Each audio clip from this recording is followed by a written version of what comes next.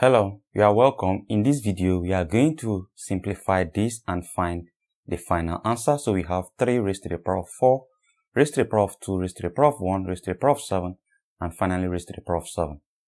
Now, this is in the form of a power b, power c, power d, and so forth.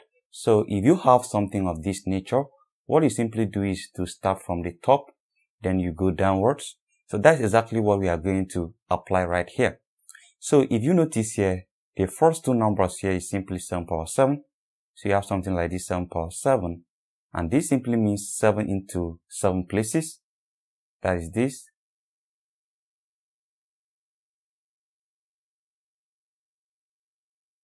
One, 2, 3, 4, 5, 6. Then you add another one, making it 7.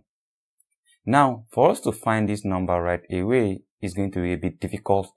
So we can easily replace this with x.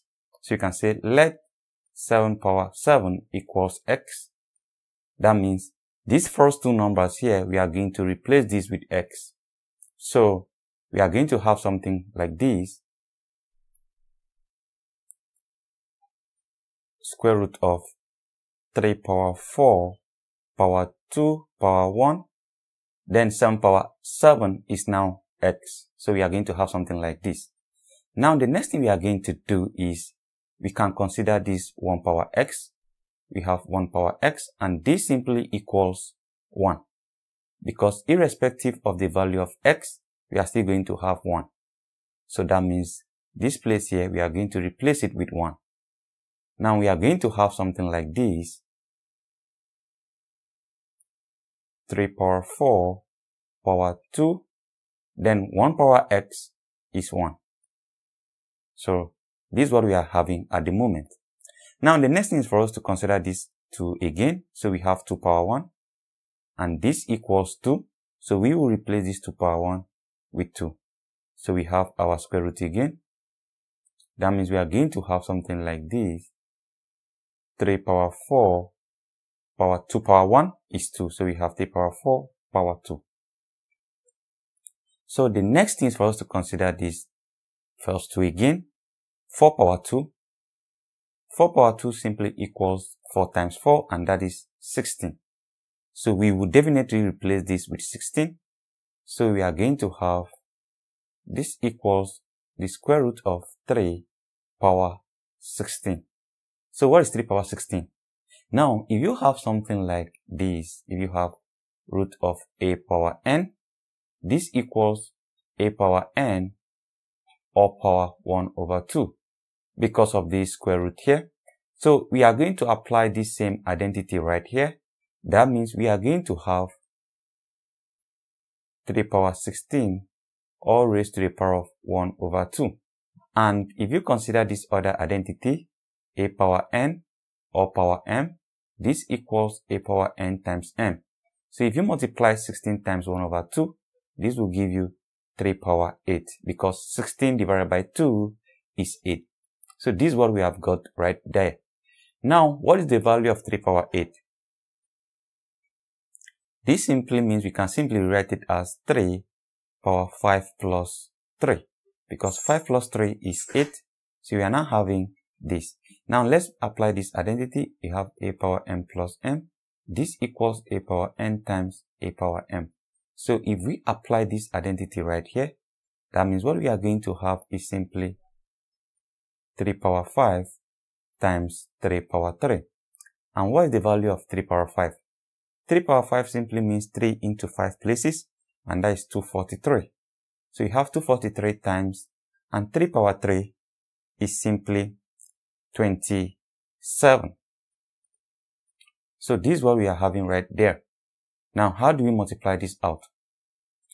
So, we can simply rewrite 243 as 240 plus 3.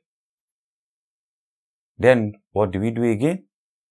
So, we can have times 27. We can have it as 20 plus 7.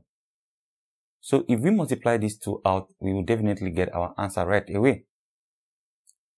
So how do we do? That means we are going to multiply 240 times 20. So we have it here. 0 times 0, 0, 0 times 0, 0 times 0, 0, 2 times 0, 0, 2 times 4, we have 8, sorry. 2 times 2, we have 4. So we are going to have 4800, 4800 for 240 times 20.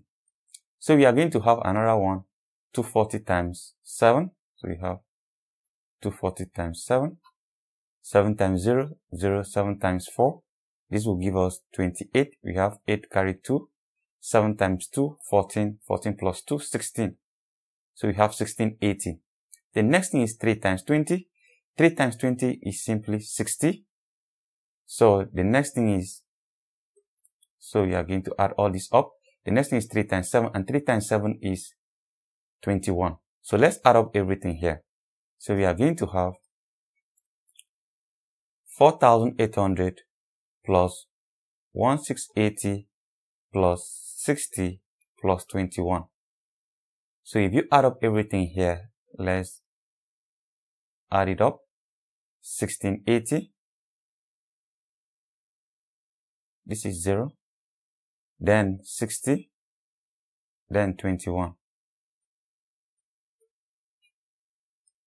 So let's add up everything here. We are going to have 1. 8 plus 6, this is 14. 14 plus 2, 16. 6 carry over 1. Add here, this is 9. Then 9 plus 6, we are going to have 15. 5 carry over 1. Add here, this is 5. Then 5 plus 1, we have 6. So the final answer is 6561. So our final answer is 6561.